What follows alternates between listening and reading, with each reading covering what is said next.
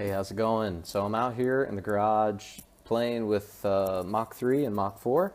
Thought I would shoot hopefully a quick video talking a little bit about Mach 3 and Mach 4.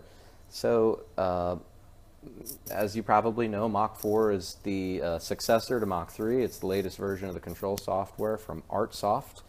I am running right now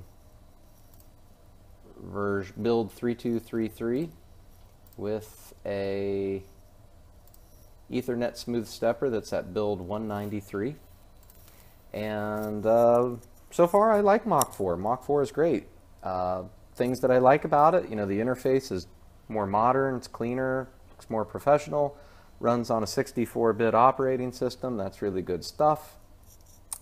The MDI screen lets you enter multi-lines of code, where Mach 3 would only let you enter one. So that's really nice. That's more professional. This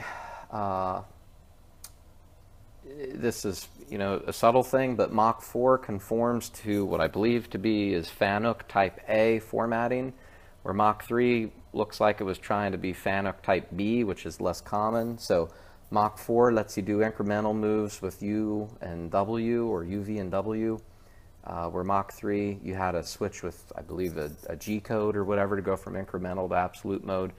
So, subtle things. Something that I really like about Mach 4 is the way that it handles offsets. The offset screen in Mach 4 it feels professional. It has incremental inputs. You can measure the tool right from the offset screen.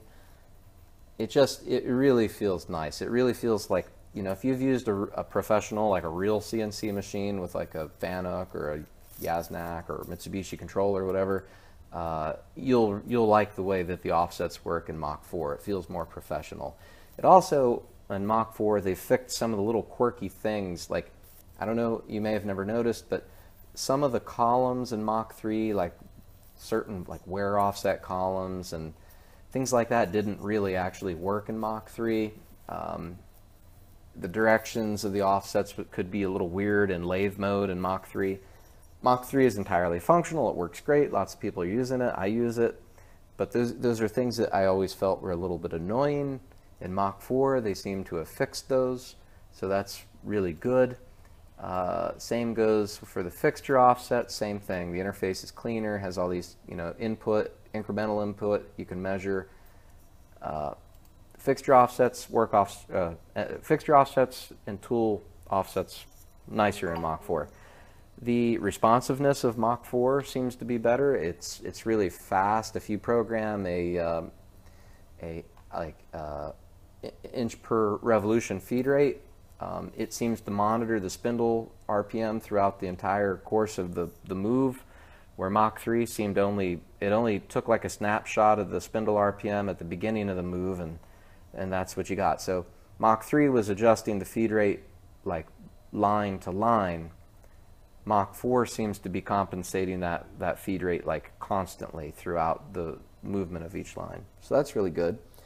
Really cool thing in Mach 4 is this Mach Motion package they've given you. This is feels like a legit conversational programming interface. Mach 3 had the wizards, so this sort of looks like the wizards from Mach 3, but this is cleaner. You can actually build like a process table. You can build operation after operation after operation, build an entire program. You can move the operations around.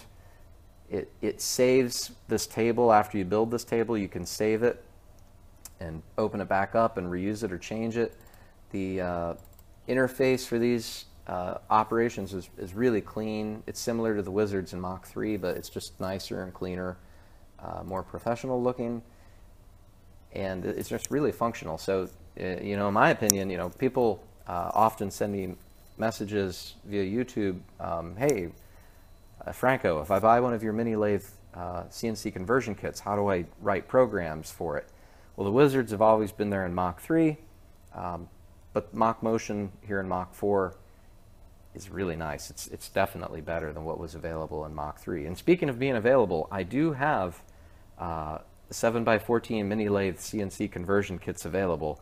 So if you're interested in one of those, check out my videos on the conversion kits, or feel free to shoot me an email. I'll be happy to talk to you about those. Moving on. Okay, so those are all awesome things about Mach 4. Is there anything bad about Mach 4? Well, I don't know. There's a few cons. So Mach 4 is more expensive than Mach 3, but it technically is also, should theoretically be better than Mach 3. So, you know, I guess it should cost a little bit more money. Mach 4, although they have a optional plug-in that costs an extra charge, they have an optional plug-in that will let you use it with a parallel port.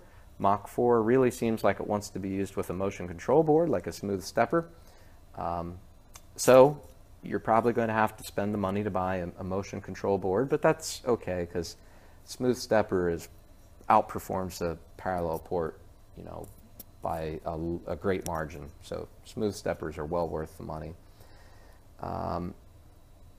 Something else, you know, you'll find when you get Mach 4, there's not a lot of people using it yet. I believe there is not a great abundance of plugins for it. So one of the things I ran into initially, I really like to use an Xbox 360 controller as a pendant.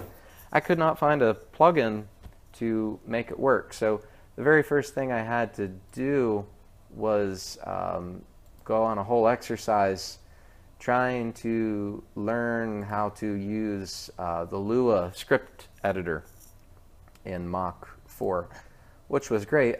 There are a couple guys on the forum who are super helpful,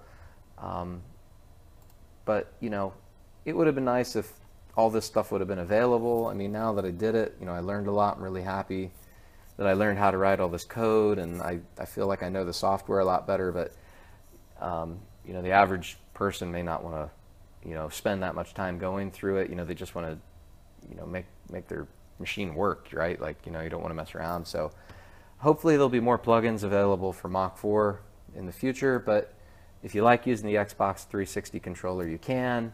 You just have to, you know, get on the forum and find the code and create a script, and you know, it is what it is. So not the end of the world, but it's something to think about. So probably, though, there are a few things that are an issue with Mach 4 right now, and it's maybe not so much the software, but it's the implementation of the Ethernet or the Ethernet smooth stepper. So right now, the current version of the Ethernet smooth stepper that's available doesn't support threading, and I confirmed that. I tried to do some threading with it here this evening, and everything seems like it's working, but it's not actually reading the spindle feedback. So you can change the spindle RPMs, and the threading cycle just doesn't care. It just uses the same theoretically correct feed rate. So threading is a known issue. I guess that's on the Ethernet Smooth Stepper website. And I was also surprised by this according to the website, backlash compensation doesn't work yet on the Ethernet Smooth Stepper plugin for Mach 4. So these are kind of like really big deal sort of things, something to think about. So the complete list is there. There's 1, 2, 3, 4, 5, 6, 7, 8 things that are on the Warp 9 website right now that are known issues for the Mach 4 plugin. So me personally, I can't wait for all these things to get straightened out, because I think Mach 4 is awesome. I really like it and I want to use it, but there's a couple little quirks there, especially I guess if you're using the Ethernet Smooth Stepper, or maybe the USB may have the same issues, I'm not sure. If you're using the Smooth Stepper boards, which are probably the most popular, probably the best motion control boards, there's some Mach 4 issues. So, all right, well, hey, Mach 4, I hope you enjoyed getting a few glimpses of what it looks like. And thanks for watching my video, and please don't forget to like and subscribe if you're into this stuff. All right, be safe. Thanks a lot. So long.